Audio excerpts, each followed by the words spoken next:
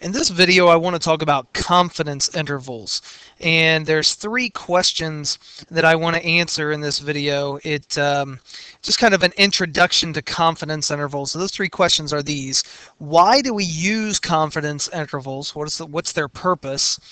The second question I want to answer is, what is a confidence interval? What is it made up of in general? And then finally, how do we write a confidence interval?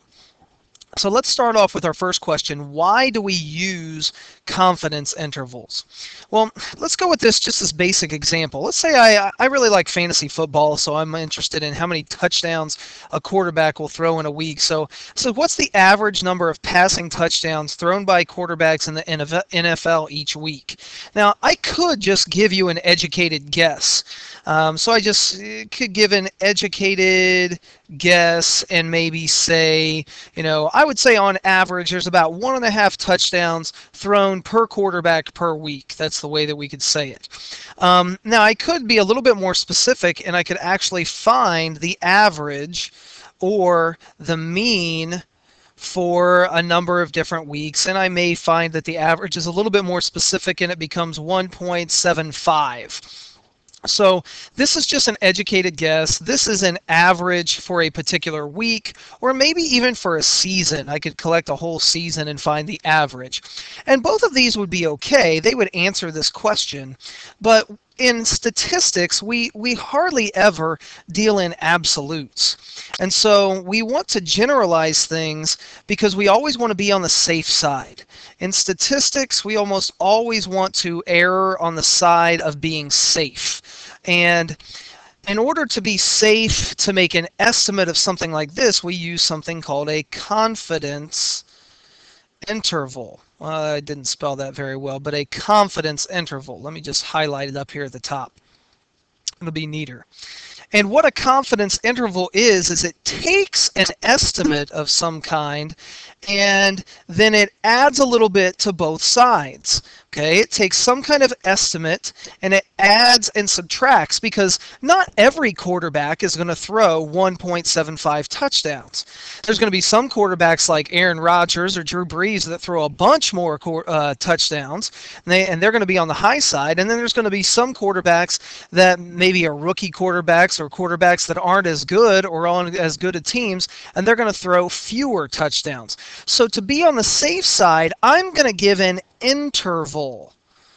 So if I were to say something like, I think the average number is between, maybe I say it's between let's change that. It's between 1 and 3 touchdowns.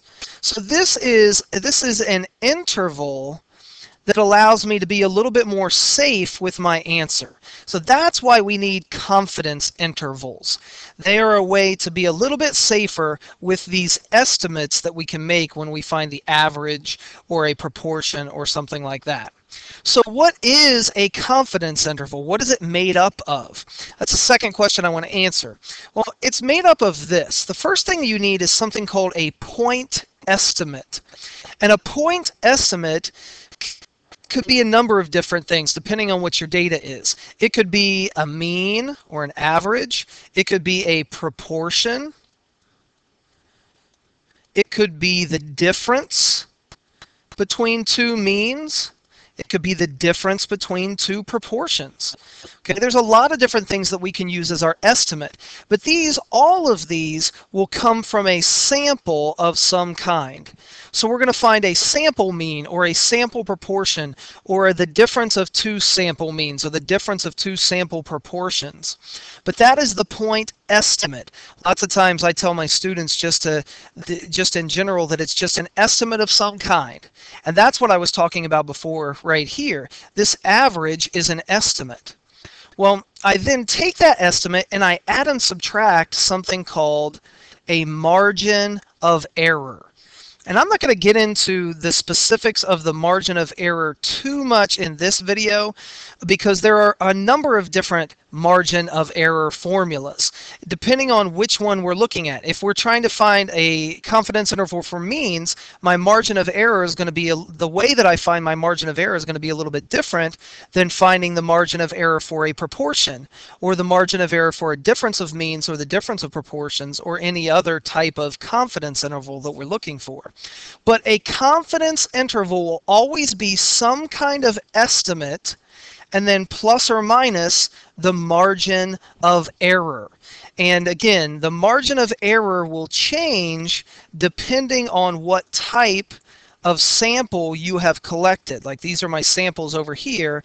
The way that I find this margin of error, the formula for that will change. Okay, but just remember that a confidence interval starts with an estimate, and then you add and subtract this margin of error, and that gives you your interval.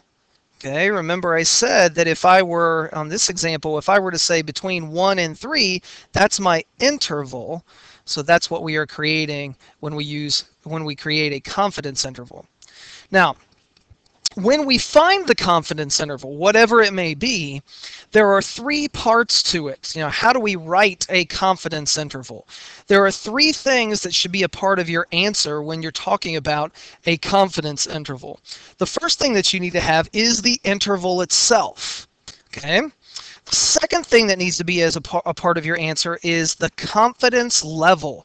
Now, you may not know what this confidence level is yet, but it's usually 95%, 90%, maybe 85% or 99%. But this confidence level is how much confidence we are putting in our numbers. That's what it basically means. And then finally, the third part is the context. If I'm going to talk about the number of touchdowns that quarterbacks throw, I need to write about the quarterbacks in my answer. So let me give you an example. This is an example of a confidence interval.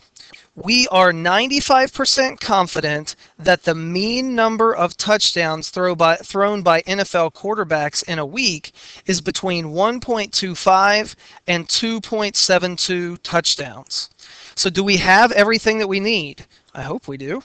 The interval is right here, between 1.25 and 2.72. There's the interval. Well, what about the confidence level? Yep, I've got that as well. The confidence level is right here. I am 95% confident. And again, this confidence level could be 99, 95, 90. It could be anything. Once we get into some specific examples, you'll see where this comes from. And then finally, do I have the context of the problem? Well, sure I do. When I say the mean number of touchdowns thrown by quarterbacks in a week, this part of the sentence is the context of my confidence interval. The interval is just the numbers. Most of you that are watching this video are not, if you just have the numbers, that's not going to be enough.